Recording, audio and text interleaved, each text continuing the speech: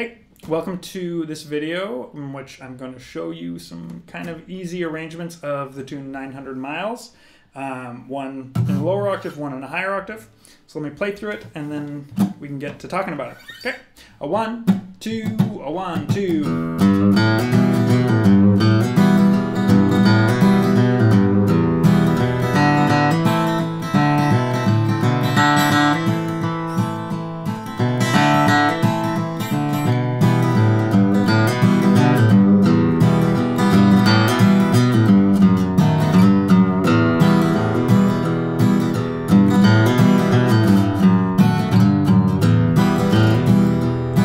I'm going down the track, I got tears in my eyes, trying to read a letter from my home.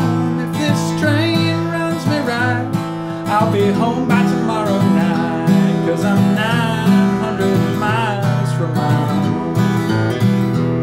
And I hate to hear that lonesome whistle blow.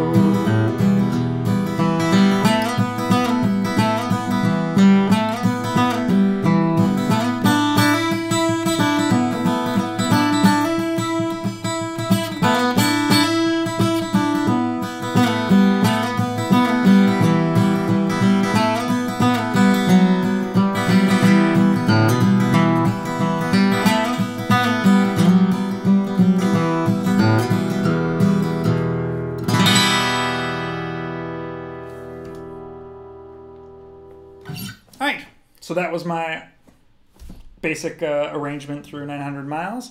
It's a lot of this like pick strummy thing. There are a lot of different versions of this tune. This one is heavily influenced by Barbara Dane's version. So, and she does this pick strummy thing. I think actually the first lower octave is probably almost identical to what she's playing. Maybe a couple different things here and there. But it's a nice tune to practice to get this kind of pick strummy style. So let's first just talk about the chords that we're doing. Even though when I play the arrangement, I'm not really acknowledging the chords too much. So I'm going to put the chords up. It's just 3 chords. We play E minor, we play A minor, and we play B7. Right? So let me sing through the lines so you can kind of hear it. The first phrase, the first 4 bars is, well, I'm going down the track, I got tears in my eyes. Right? Next phrase is all on A minor. I'm trying to read a letter from my home. Next phrase, if this train runs me right, I'll be home by tomorrow night, 'cause I'm 900 miles from my home. Then the last phrase is just a tag, same melody, same chords. And I hate to hear that lonesome whistle blow. Yeah, so that's that tune. That's 900 Miles. So now the way we're arranging this is we're going to play the melody, and then in any pause we have, we can just do a quick strum of the chords.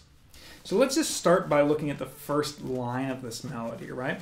I'm going to put the tab up here. Ignore the strum marks. We're just going to play the melody. Before I do that, let's just mention it's part of an E minor pentatonic scale.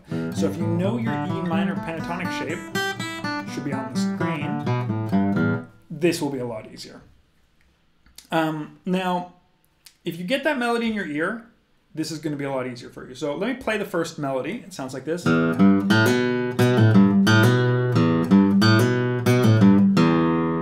That's just that first line. So if you do that by ear, this becomes a little easier, but you can look at the tab. So all I'm doing is I'm just strumming anytime there's a pause. Pause, so I'm just going to do a down up. Now when I do this down up, I'm going to hold an E minor chord. So now I have a couple options. If I want to keep holding this E minor chord down, I can actually play most of these notes. Right?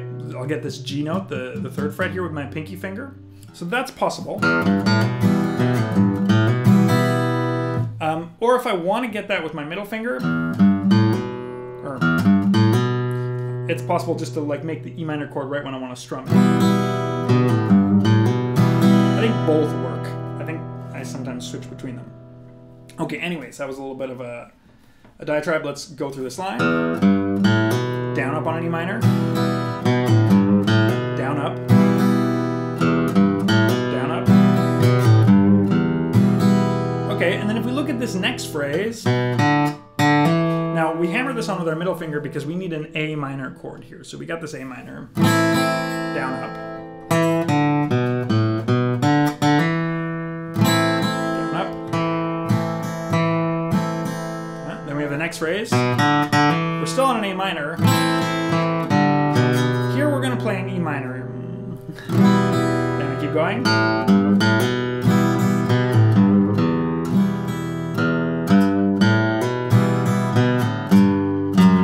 Here we need a B7, but we're holding this F sharp note with our middle finger, which is the only note we play that isn't part of the E pentatonic scale. So we're going to have to make this B7 chord a little bit different. The rest of the fingers are going to get the B7 chord, but we're going to get this F sharp as our melody. And then this one's a bit hard, but I like to slide up to get 3, 2, 0. And then here I just put a little hammer on. Again, that last bar is the same as the next bar.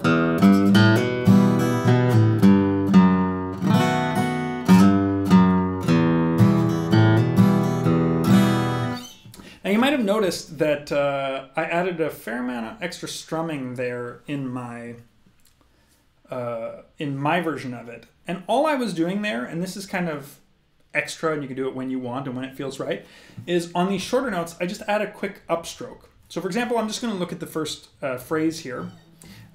In between like these first two notes, they're kind of quick, so I can't get a down up between them, but I can get just an upstroke. I mean, I am hitting both these notes with downstrokes. So my hand's coming up, so all I need to do is just get the strings with that.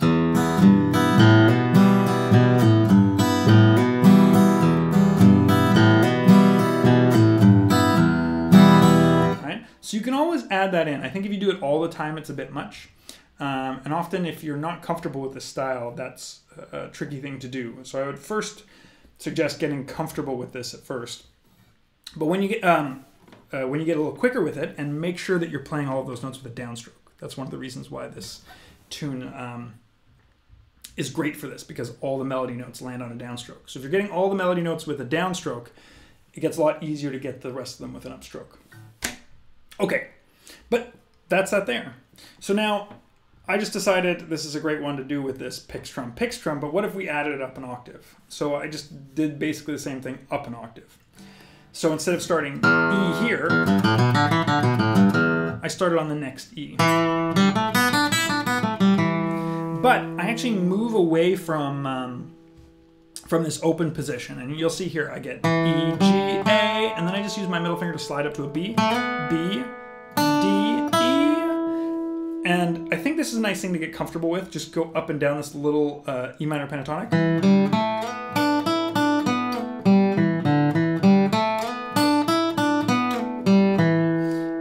Because it's very, very usable, especially if you're playing Jimi Hendrix.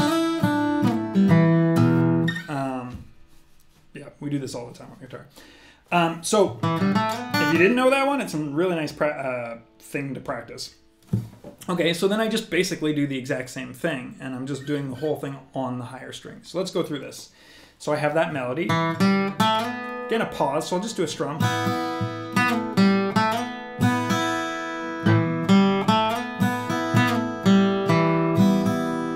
Next phrase. Now here we have the A minor chord, but the A and E minor share a lot of notes, and we can just kind of strum on the high strings here anyways. We're not really worrying about acknowledging this A minor.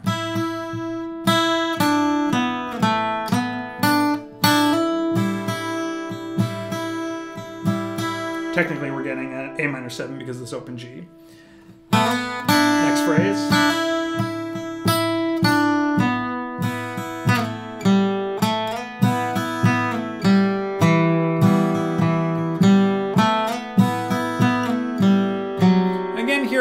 You could make a B7, but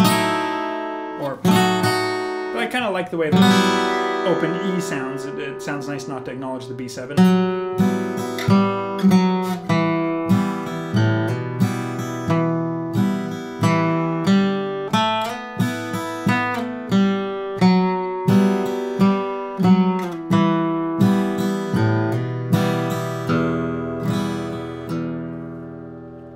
All right.